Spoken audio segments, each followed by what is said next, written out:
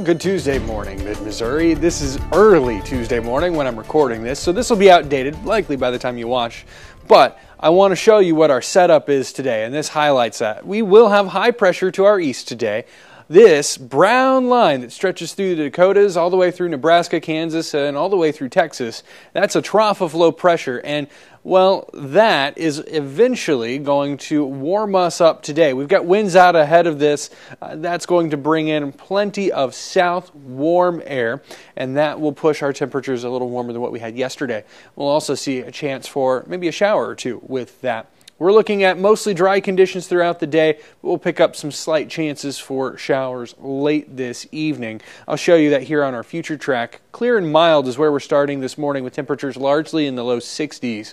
And then we're partly cloudy by the time we get to noon, but until then it's nothing but sunshine. We'll pick up some of those partly cloudy skies west of Highway 63 and mostly tied to Highway 65 around noon. Some spotty showers are possible, but even those will have to fight some dry air. So you see how isolated that activity is. Yeah, you may pull back on your expectations for rain just a little bit more because, again, there's some dry air near the surface that rain will have to fall through. These showers really struggle to make it any further into mid-Missouri. We're really looking at Sedalia, Marshall, Versailles, Camdenton, the Lake of the Ozarks area in general through about 5 o'clock for any chance for an isolated shower. But even there, your rain chances are low. We don't see any chance for rain really make it to Columbia until maybe 9 o'clock to midnight, and even then it's very isolated. We're looking at that rain lingering into tomorrow morning. Wednesday, we've got a better chance for more scattered shower activity. This has a better chance of actually bringing you some rain at the surface, but even there, it's very light, and I don't expect much in the way of meaningful rainfall, but we will see some scattered activity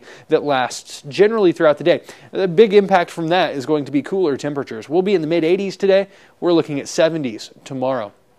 As we look towards Friday, we're looking at a lot of dry time to start your Friday. But as we move towards Friday night into Saturday, you'll notice more chances for rain building into the forecast, generally speaking. Still, future track showing a lot of dry conditions, but we know that we will have a chance for rain Friday evening on a very isolated basis. As we look towards Friday night into Saturday, that moisture gets a little bit closer out ahead of a cold front, and this is going to set us up for a better chance for rain on Saturday. And eventually that cold front's going to push through and increase that even more. So timing of that cold front will play a big role in what your rain chances are day to day throughout the weekend.